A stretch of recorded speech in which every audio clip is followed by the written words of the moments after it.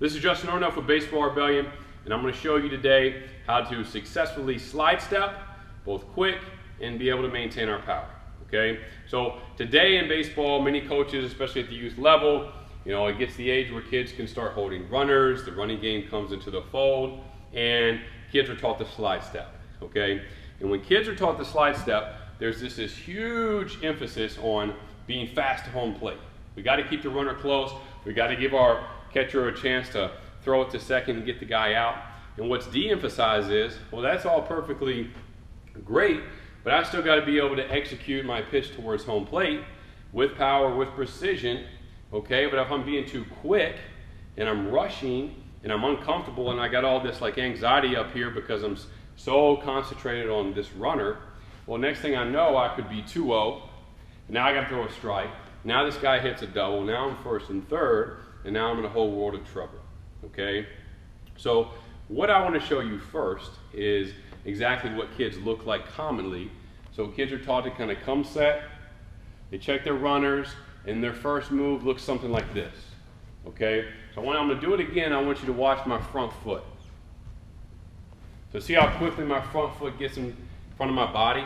Okay, that's what kids are taught to do, and what happens is as the front foot gets out there quick, my head and my spine get forward, and this leads to rotating horizontally, which, as we know, increases stress on the shoulder, and we do not want that. Okay, so this is just a byproduct of coaches saying, hey, we got to be quick, and this must be the quickest route. Okay, but what gets lost is being able to maintain our power and maintain our proper mechanics into the throw. So what I'm going to show you now is how you're going to set yourself up and perform this slide step and maintain your mass down the mound, create your leverage, and make sure that you're still competitively pitching to the batter while you still got a guy on first base or second base or whatever the scenario may be. Okay, so the first thing I'm going to have you do is when you come up here, I want you just to simply hook the rubber.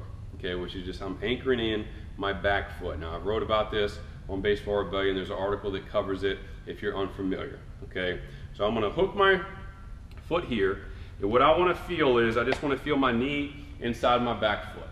Okay, another thing is here, I don't really care how wide you are to start or if I'm more straight up, but when you do come set to do this properly, when you come set, I'm going to need you about feet shoulder width apart. Okay, and why is that? Well, what happens is when I'm preset here in my back knee, when I go and I'm going to lift my knee, and I'm going to advise you to do this properly. You want to just think about lifting your knee 2 to 4 inches up off the ground. This is it. Okay, so 2 to 4 inches, and what's going to happen is because you already have the pressure inserted into the mound here, as soon as I do that, my hips are going to instantly move forward.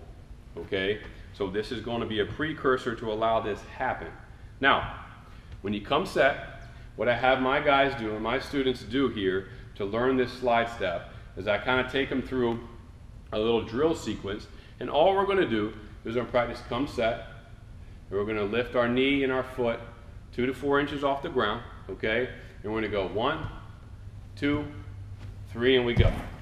Okay, now you may notice that my foot extended out from my body. Okay, now this can be more of a relaxation move, or you can really emphasize a little bit of a kick. The kick will actually give you a little bit more acceleration from your back knee and hip, and that's the one I would recommend to you.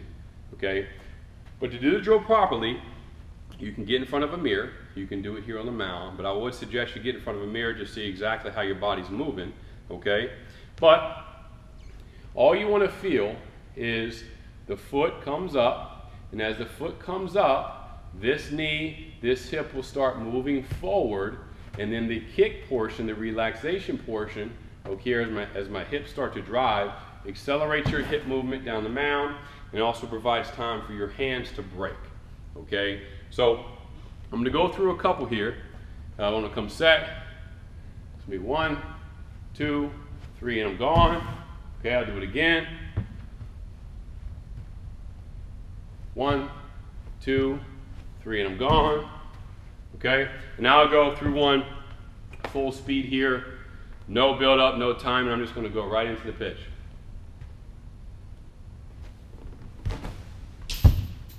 Okay, and that's how it's supposed to look.